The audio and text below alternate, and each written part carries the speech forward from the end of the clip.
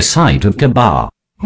One never tires of gazing at the site of the house of Allah the Almighty, the Kabah. The site upon which the mercy and blessings of Allah the Almighty are constantly descending.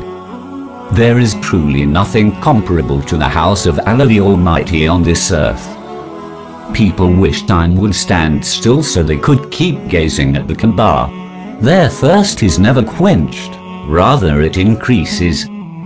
Once, while on a visit to Washington, people told me that a woman had accepted Islam and had some questions for me. They told me that many non-practicing Muslim women had started practicing again due to her.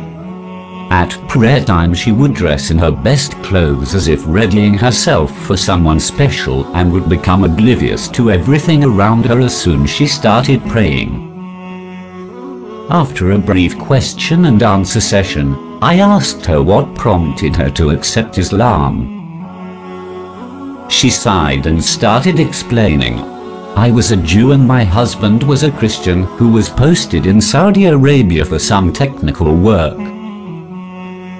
Every day I used to see Muslim men and women dressed in white on their way somewhere. I asked my husband where they were going and he told me that they go to perform pilgrimage at the Muslim shrine of Kabah. I expressed a desire to go but he told me that non-Muslims were not allowed. However, I was determined and so we both bought white clothes and set out. Fortunately, no one stopped us and we reached Mecca, from where we found directions to the Kabah. Upon seeing the Kabah our eyes froze and time seemed to stand still. When we turned to look at each other after some time, we were both crying. With our eyes, we told each other that this was the truth and we should accept Islam.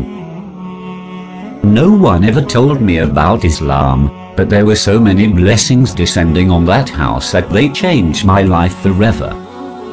The blessings of the oneness of all the Almighty descend in Mecca, and the blessings of prophethood descend in Medina. One has seen nothing in life if he has not seen these two holy sites. May Allah the Almighty give all Muslims the opportunity to visit to His house.